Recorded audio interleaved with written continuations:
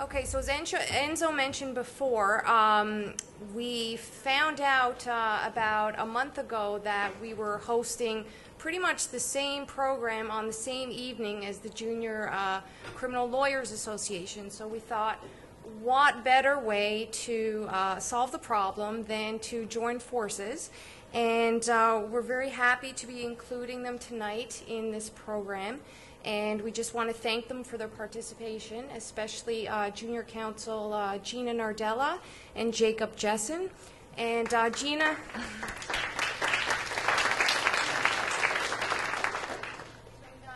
Gina's going to introduce our next speaker, Michael Callahan. So please welcome Gina Nardella.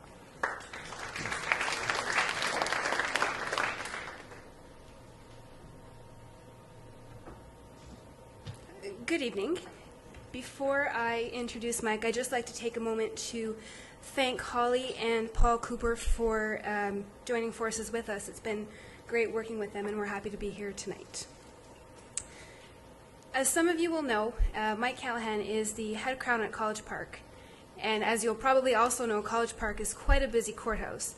Mike is certainly no exception and can often be found right in the thick of things. But it seems that no matter how busy he is, he will always find time for you, especially if you have a matter that you need to run by him, and in particular where it comes to your clients that have mental health issues. It's my pleasure to introduce Mike Callahan.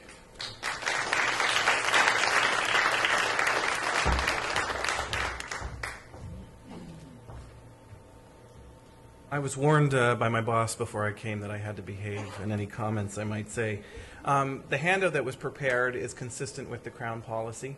Now, some things I may say may not be entirely consistent with established Crown policy, but they would be my own points of view, and so I don't get fired, I have to say that.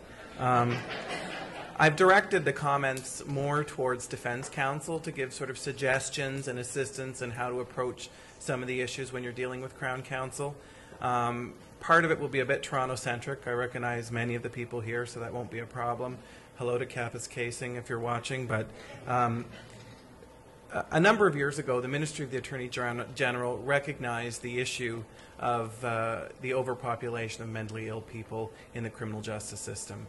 As you know, for a whole host of reasons, mentally ill people are in higher percentage of grinding poverty, substance abuse, and as a result of that, often are disenfranchised from their families, living in shelters, often in the inner city cores.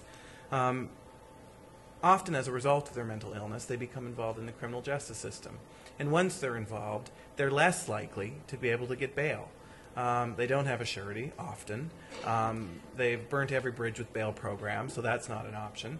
So what do you do? And I think from the Crown's perspective, the recommendation were any of these issues where you have a mentally ill person coming before the court with charges is to satisfy yourself that you don't have fitness concerns. Often, as a Crown, I'll turn to the defense and say, have you done the Taylor test? Can you get instructions from your client? If counsel's able to get instructions if they've done the Taylor test, absent anything really bizarre in court, I'll be generally satisfied and we can move forward to talk about the issue of bail.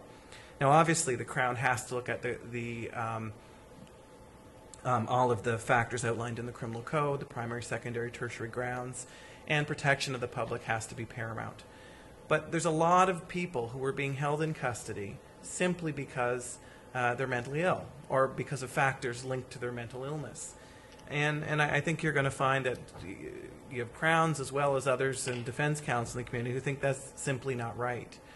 And so what we tried to do is work with the mental health court workers that are in the building to try to come up with some creative ways that would satisfy the Crowns, from our perspective, the secondary ground concerns, protection of the public, but at the same time find a way to release people who should be in the community, generally in the civil mental health system.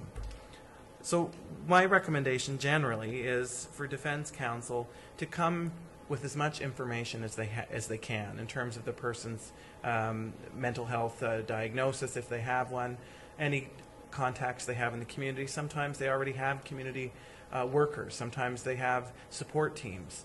And if the defense can find out that information and can even get a hold of any of those people or incorporate that into a proposal to bring to the Crown, it's a lot easier for the Crown to be able to consent to a release. Often on the day of, in the morning, in the rush, when people are late from Vanier or they're late from every other place, it's difficult to put together a comprehensive plan, something that would satisfy the Crown's secondary ground concerns. I'll be frank, from my perspective, primary ground concerns on many of the charges that come before the court are not my biggest concern. I'm more interested in protection of the public. We have another fail to appear court on a mentally ill person who has a record with 8 million fail to appear courts. That's not causing me concern in terms of the protection of the public. But I need to know that they have a place to go, a place to live, somebody who's going to be checking up on them, and hopefully some willingness on their part to work with other community agencies. That's often a difficult part. Often people who are ill have a lot of paranoid delusions and are vigorously opposed to cooperating with anybody. So that is often an impediment to a release. But if you speak to your clients beforehand, spend some time with them, explain why it's in their interest to be agreeable to certain terms, I think that you're much more likely to have a favorable result.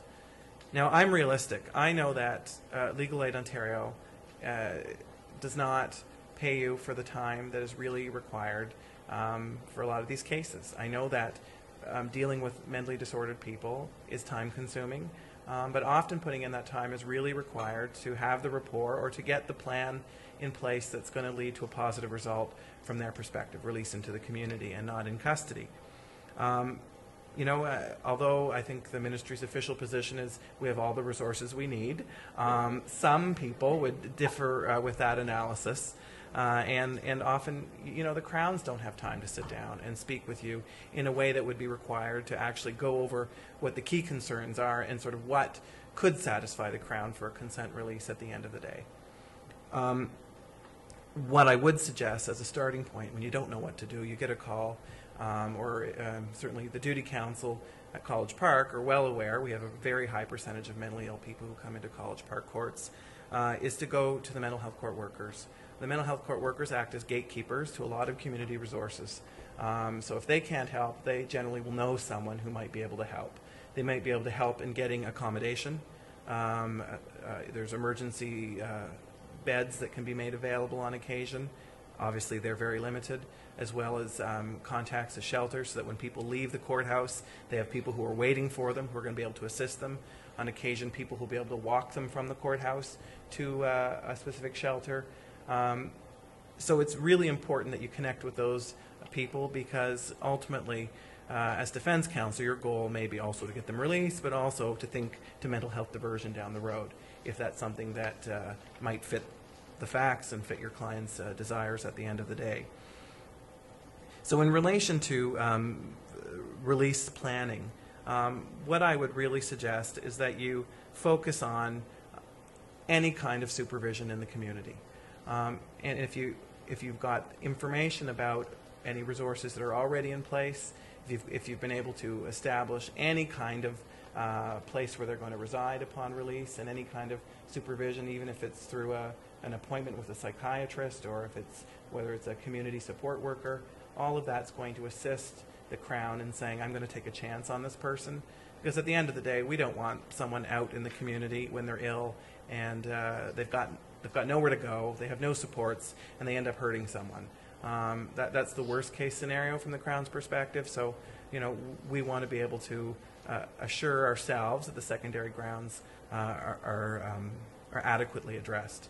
Now, at the end of the day, it doesn't have to be consent release. Obviously, all of that work you're doing is going to be helpful so that if it is a contested hearing, you're going to say, look, it's not as though there's nothing out there. We've done the following, and you can outline it.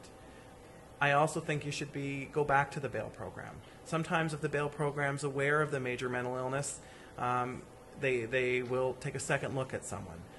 There's also the mental illness bail program worker who can be directed to address specific individuals. Sometimes it takes a little bit of negotiation to get the bail program to reconsider and to take on clients. But certainly that really helps the Crown in terms of being able to look at a consent release because of the support that's in the community.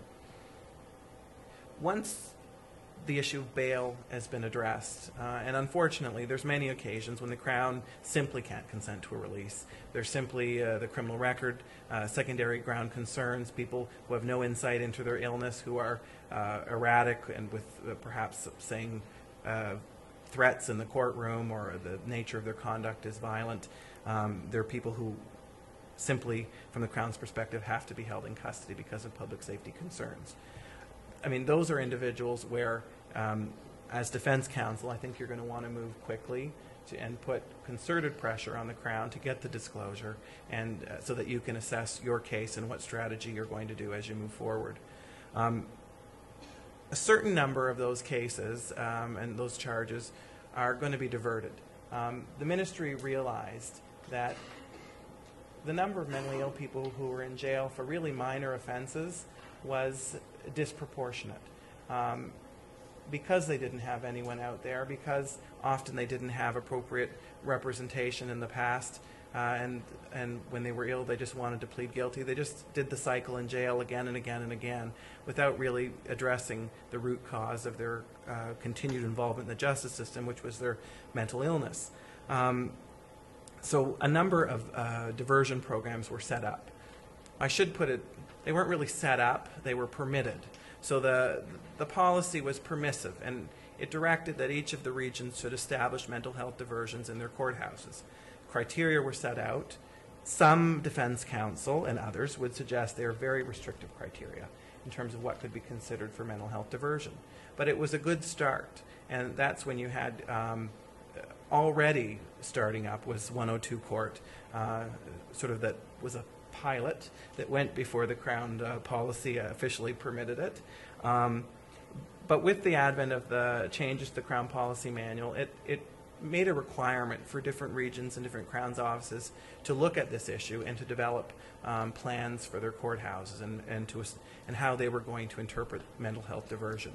The ministry signed contracts with local service providers, mental health court workers to administer the mental health diversions in each of the courthouses.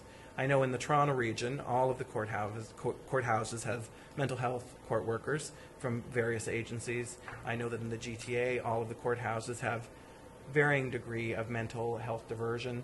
Kitchener, London, Ottawa, Sudbury. I know a lot of the at least mid-sized communities as well have mental health diversion.